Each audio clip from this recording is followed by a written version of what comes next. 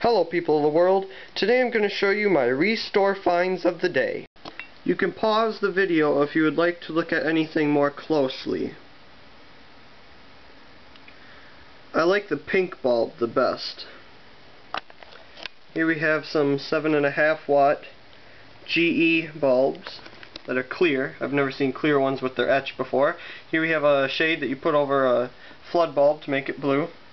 Here we have a Westinghouse circular bulb box with a GE bulb in it.